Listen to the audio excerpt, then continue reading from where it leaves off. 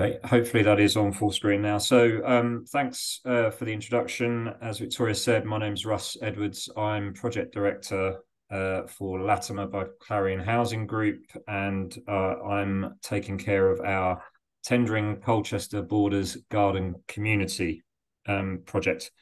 So Clarion is the largest UK registered housing provider, and over 350,000 people call a Clarion property their home. And I'm going to talk about our largest project and why we have put a conversation with young people at the very heart of our design process. But I wanted to start with a quote that has become something of a touchstone for the team.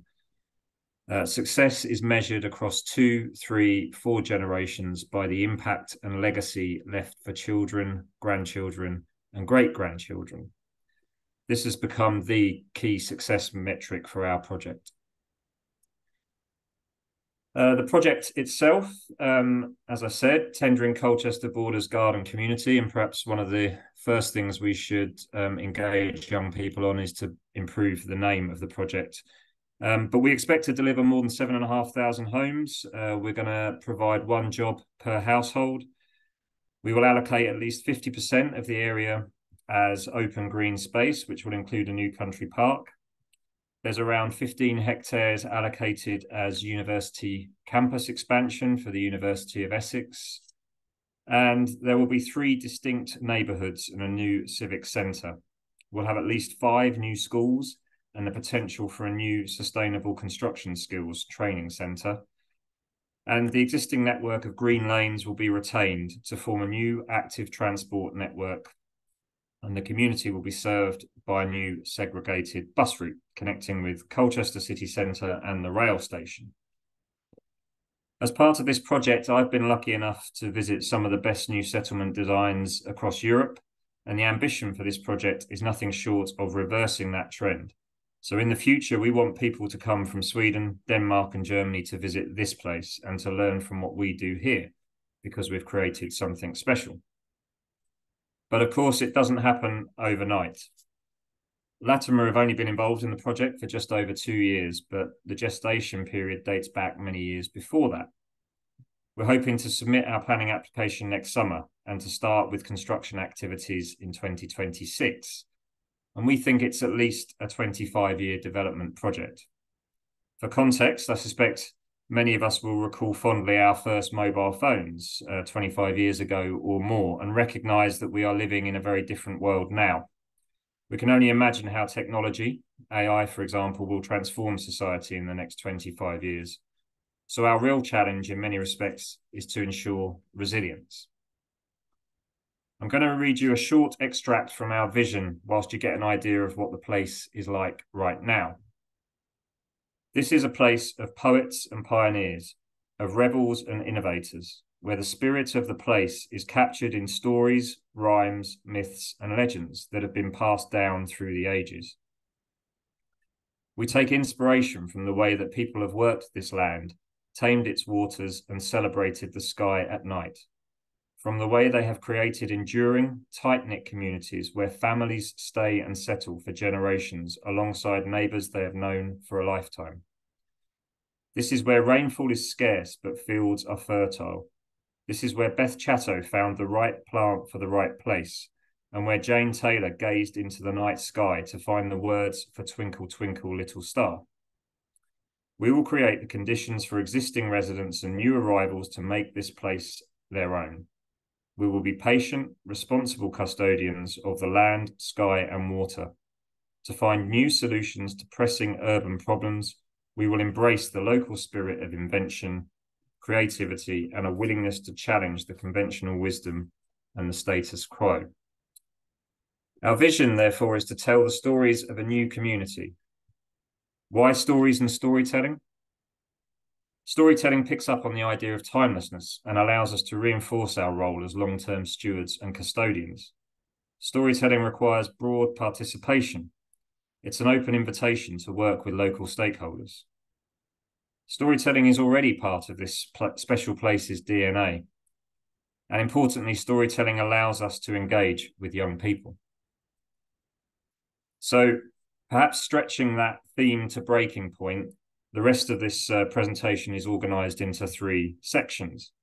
A prologue with a bit of an introduction to why young person engagement is important to us, the story, what we're doing right now, and an epilogue, some thoughts on what might happen next.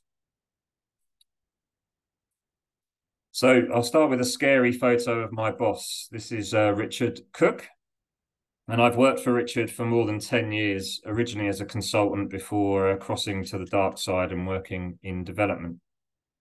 And in many respects, Richard could and should be giving this speech, as he's very passionate about young people and ensuring that they shape the future. From day one in this role, I've had an unequivocal mandate to put young people at the centre of our new community.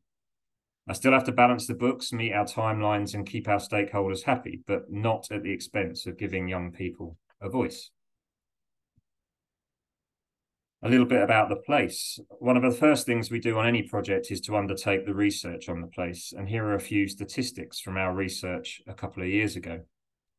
We use a data-driven insights tool, and that tool considers a huge amount of societal data points to generate a number of social impact priorities to target, both ourselves through the development cycle, but also longer term through the Housing Association and our charitable arm, Clarion, which is our principal social impact delivery partner. In this place, youth empowerment and involvement was identified as the #1 priority. But there's also a really clear business imperative. I appreciate that I'm probably preaching to the converted, but when given a voice, what young people say is really worth listening to. Much like any other large strategic site, this project has already been subject to around 10 years of consultation. Apathy and fatigue are very real factors that start to impact the conversation. But young people are often bracketed as a hard-to-reach category in this process. To give you an example, for our project, the local authorities have established a community liaison group, a really engaged, positive and active group from the surrounding communities that act as a sounding board and conduit for communication. Their terms of reference require 30% young person membership. When founded, they achieved around 20 to 25%. And now, only 3 years later, they have none. It's not good enough. So we prioritise the establishment of a youth forum to supplement the CLG and our regular community consultation activities to make sure we had an opportunity to hear what they would like to see. We also have a 4th group in this conversation. So the community liaison group, our Essex Young Designers and our public consultation, but we also have the Lorax, who's our unofficial project mascot, and he speaks for the trees. But we appointed our young people, or we established our young people forum early in the process. Indeed, 6 months before our design team were adopted or appointed. So, and that was through our partners, Matt and Fiona, who you will hear more from later on in the day. So what have we been doing? As I say, I hope I'm not stealing too much thunder from Matt and Fiona. I'm sure they will expand later, but as an overview, Matt and Fiona have developed a 3-part strategy for us. The first has been to establish that youth forum group. In our case, the self-named Essex Young Designers, an incredible bunch of teenagers that have come together to discuss the project and help us to understand their priorities, and also to get stuck in with our design team. A couple of pictures here are from one of the highlights of this year's activity when our Essex Young Designers participated in a workshop at the Eco City Conference at London's Barbican. Part 2 is a series of young in-school workshops where the team have worked creatively with primary and secondary school children in model-based workshops, helping the young people to develop ideas around buildings and places for the new community that were then physically modelled and ultimately exhibited together to form an incredible snapshot of what the new community could and should look like. Third was a summer school held in Colchester over the summer holidays, again focused on making things. And some of you may spot me in the bottom right with my 2 boys attending the family day, which was part of this programme. My eldest built an art college and my youngest built a football stadium. But the first part of the works of the summer school was based on civic spaces that are necessary for a new community to come together. And the second part, looking at ideas for street furniture and making them at full scale. This was our first summer school graduates. But what I really want to draw your attention to here is the presence of two of our Essex young designers at our youth forum, the guys in the green t-shirts, who were paid members of the Matt and Fiona team for the few days of the summer school. A quick video to explain more about the event.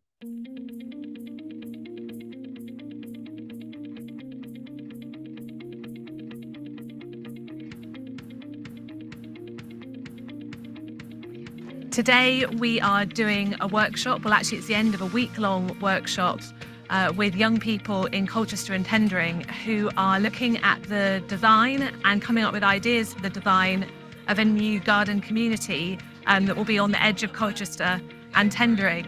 So in today's workshop they're making full-scale prototypes of furniture for the public realm, things like benches, seating, tables, that could go in a temporary meanwhile garden, which will become part of a series of activities and events that are announcing that this new garden community will be coming, and invite members of the public to have their say and give their feedback. We're going to try to help the environment incorporate nature into our city, so it can be urban but can also be like rural at the same time. Everyone who's been here has always been like really nice and helped us make our imagination into actual things. We expect to be building out for more than 25 years, but obviously the homes and the communities will be there for many years after that. So this is a place for today's children to move into, to live and have their work, play, all of those kind of key activities for life. It's really important that the young people today can inform that space and help us shape what those spaces are like. I think beyond that, we've got a huge project to deliver and we need as many people mobilised and interested as possible to help us work out what it should be, what's important to local people, local families, local communities, because they're the experts rather than ourselves. The other thing today to do is like cutting and building the table, and it's actually really fun. So I am Julia Bolton, I'm Beth Chatto's granddaughter, and today we've been coming to speak to young people about a project that we're involved with, which is a meanwhile garden. The young people have been tasked with creating some outdoor seating areas, and areas where people can meet, and it enables them to enjoy the surroundings. I think it's really important that young people engage, I guess, in the conversations about how their towns and cities are shaped, because ultimately they're equal participants in it. And often when decisions are being made about towns and cities and how they're being shaped, it's them that will be using that in the future, so they should be equally part of that. I've really enjoyed my experience here. I think it's been great and I would definitely recommend it. It started with just some cardboard, and now they're into like really big designs. They all look really good, and like all the designs came from just one idea, and they've all like been combined into a bigger picture, and I really enjoyed seeing that. So the epilogue, what next? Well, the obvious next step, and one that we're engaged in right now, is taking the huge amount of input received from our young people and the ideas explored across that three-part strategy, and making sure that our emerging designs are influenced tangibly. We've already hosted our Essex Young Designers at a design team meeting at our Master Planners Studios in London, and I have to say it was a lot more fun than our usual design team meetings. And we will keep replaying how we intend to manifest their ideas through the ongoing dialogue over the coming months. It's important to say, however, that this is not a difficult or challenging process for us. We've been genuinely pleased how aligned the project priorities already are. Donuts, for example. This is an extract from Matt and Fiona's summer school report, where, as you can see, they've actually planned out the civic space that the young people created through their fantastic model. and have drawn really clear suggestions for what can be taken forward. We're also expecting to test some of the more detailed emerging designs with young people. Play is a really obvious starter for 10, but also a really good example of how the young people, and not the 40-plus-year-old designers, can tell us what they need, what they will engage with, and perhaps just importantly, what they absolutely will not engage with. You've hopefully seen that the integration of landscape with the community is one of those clear common ambitions shared between the consultant team and our Young People's Forum. So we hope to strengthen these aspects of the design through further co-design activities as well. And perhaps more immediately, we would love to integrate the Essex Young Designers and next year's summer school cohort, perhaps, to help us with our first phase meanwhile uses. Well, what can we promise to all of these incredible young people in return for their time, their ideas, and their enthusiasm? I guess simply put, we can provide employment and training opportunities, both during the development cycle, but also through those 7,500 permanent jobs that we expect to deliver on the site. We can also offer homes, affordable homes in close proximity to their existing neighbourhoods, in communities where they feel at home, and cool places to grow up in the meantime. Apologies for another cliche, but with this project, young people genuinely have the opportunity to influence the place where they will ultimately work, rest, and play. We can also more directly offer employment. As I mentioned, we're a big beast and we will have a large team on the ground. We already have our eye on Frankie as perhaps my eventual successor, judging by his speech at the opening of the Young Person Engagement exhibition earlier this summer. My last couple of thoughts. As I've already said, I know I'm preaching to the converted, but in case there are any skeptics out here, or indeed if any of you need to advocate a strategy like this on your project within an increasingly challenging economic and regulatory environment, some observations that might prove useful. Young people are enthusiastic consultees. You don't have to look very hard, and you don't have to convince them to give you their opinions. Young people are inherent environmentalists. Young people are community-minded. We've been really struck by how altruistic the feedback from young people has been time and time again. Young people are very articulate. They're able to explain their ideas. And young people surprise you.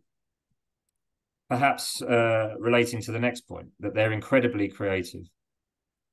Young people are demanding, though, and so they should be. Young people are really honest. You know where you stand. And importantly, young people are not middle-aged. So they're an important voice in terms of diversity. I'm going to include with another quote, one I'm sure that you will be familiar with, but cannot be repeated too many times.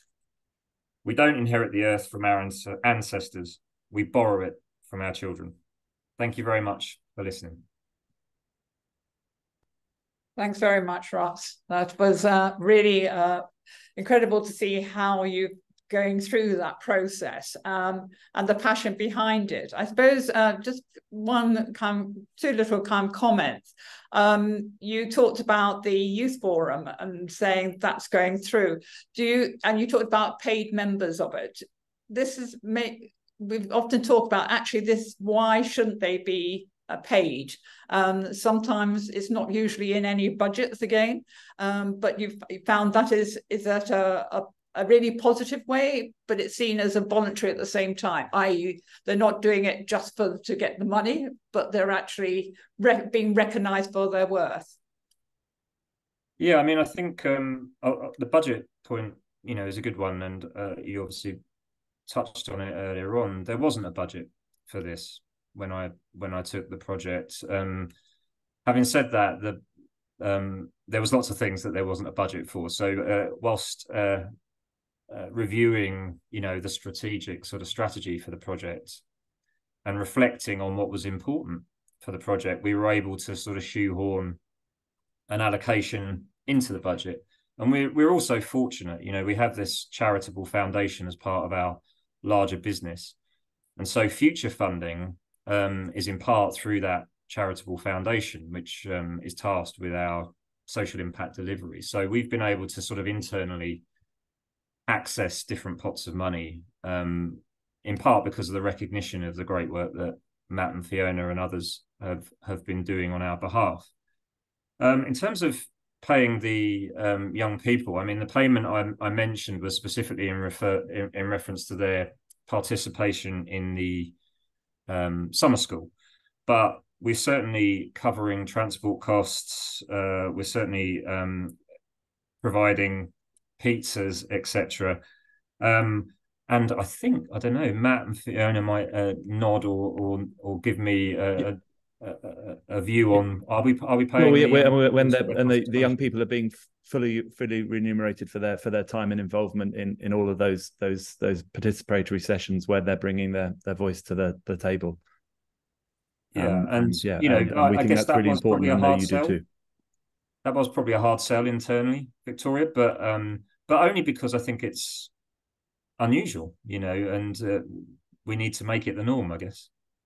And I suppose the other just quick question on this is, having experienced this, do you feel imperative that you should be explaining this to your industry? I mean, I'm talking about the developers, the house builders. Having seen, I'm chair of an architecture and planning committee in Bath, and new developments come through and they're much, much smaller, much quicker, but the actual engagement is minor or non-existent.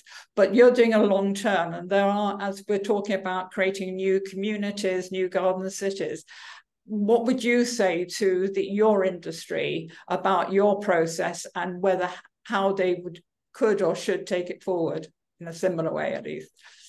Well, I mean, certainly, again, internally, every budget for new projects does now have a young person engagement line item, and the expectation is that we, roll out this kind of approach on all of our large strategic projects. I think the strategic scale of our projects does give us opportunities that, smaller scale projects perhaps don't have, both in terms of timeframes, logistics, my team scale, everything else. But nevertheless, we think, that young person engagement line item, if you like, in our budgets is across all of our projects, not just the large ones now. I think in terms of the broader industry, I've been quite pleased that a lot of the garden communities projects that I've spoken to do have a young person engagement strategy now at various stages of deployment and at various, I guess, levels of integration. But it's certainly a more of a conversation topic at the garden communities conferences. I was at one earlier this week, and it came up a couple of times actually. So again, I think we have to share the success. We have to share why it was such a good thing, or is still such a good thing for us. But I do think there is a growing awareness, particularly on 25, 30, 50-year projects. But it's obviously not mandated, to your earlier point, and perhaps that is an area to push up. Thank you. Well, I'm glad we're nudging towards the must-have rather than nice-to-haves, which is great to hear.